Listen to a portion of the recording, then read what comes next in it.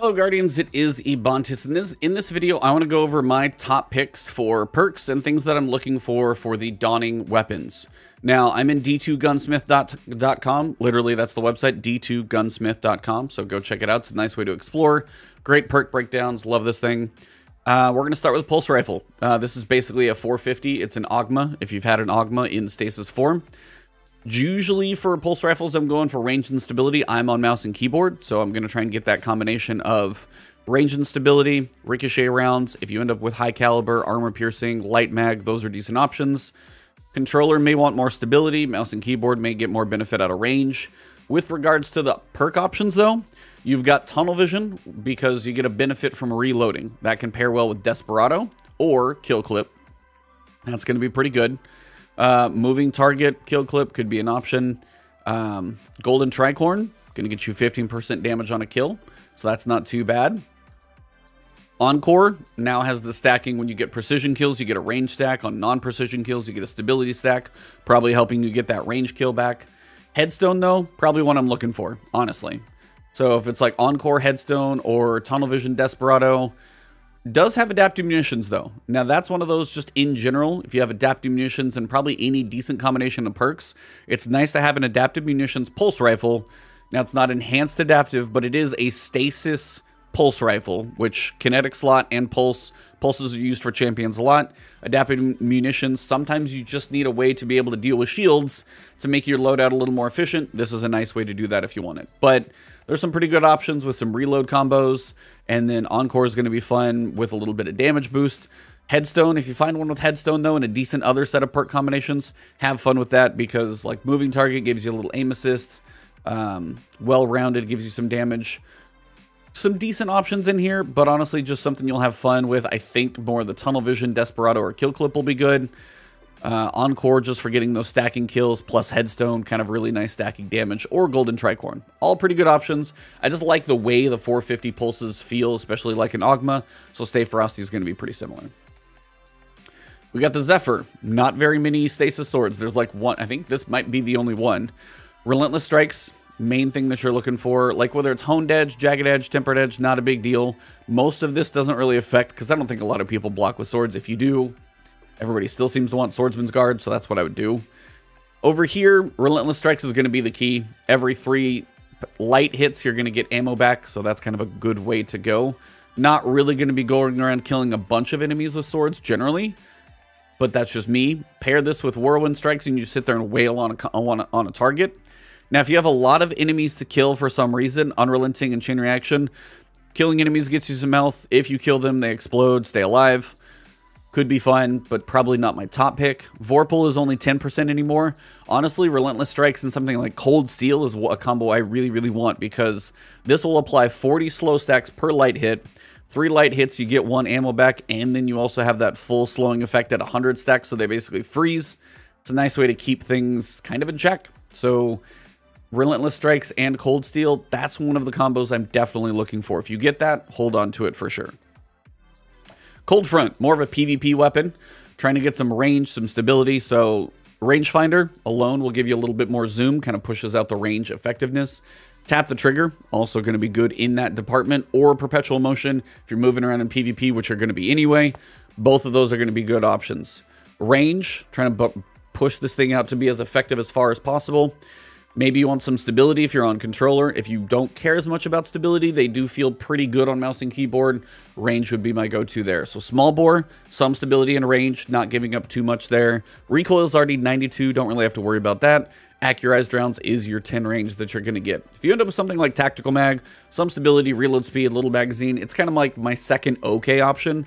But Accurized rounds for the range push is probably my benefit. But if you end up with like, oh no, I've ended up with Corkscrew Rifling and Tactical Mag, you get some benefits from both of these that you're not getting pure range, but still going to be pretty solid. But again, mostly PvP, I think, on this one. Perpetual Motion, tap the trigger with Rangefinder, that's kind of what I'm really looking for.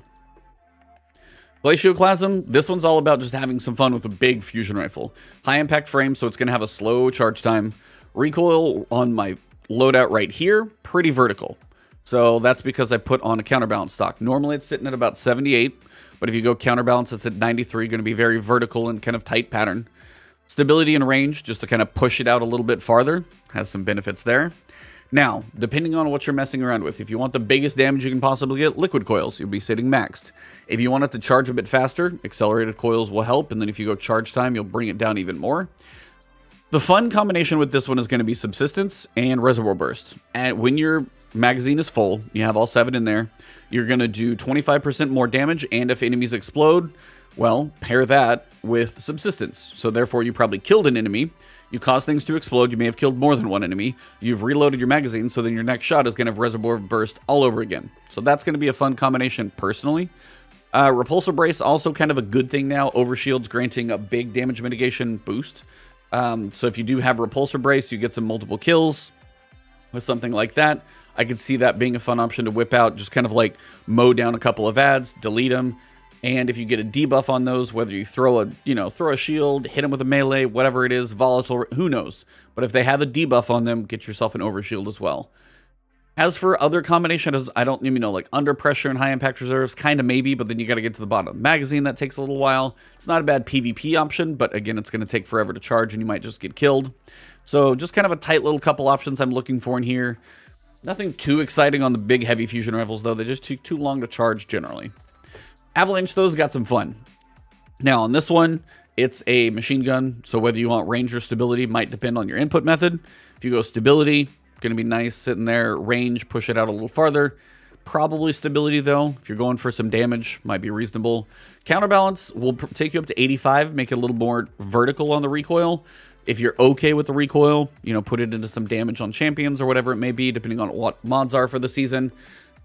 Range and stability. And range and stability on this one, just kind of pushing it out farther. If you want something like armor-piercing rounds, 5% damage against combatant shields. Bullets are able to over-penetrate enemies once. Kind of gives you that nice option of a little bit more PvE functionality there. So if you go that way, then you're looking pretty similar. Then you might need to lean a little more into the range stat just to make things feel, or stability, I mean, if your range is the one that's getting the higher.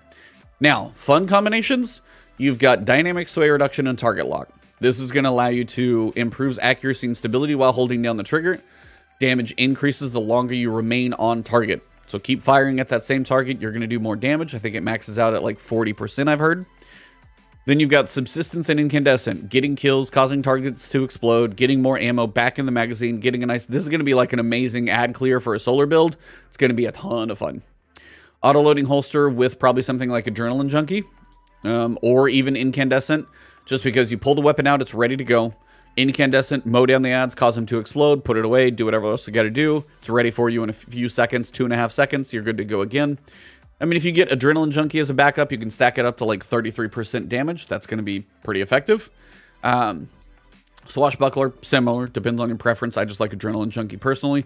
Vorpal, just doing the 10%. I think you've just got better options here than Vorpal in my opinion. Cascade Point, final blows or sustained precision hits with another weapon will increase this weapon's rate of fire. I just don't know if that's going to be like insanely effective because it only lasts for a couple of seconds.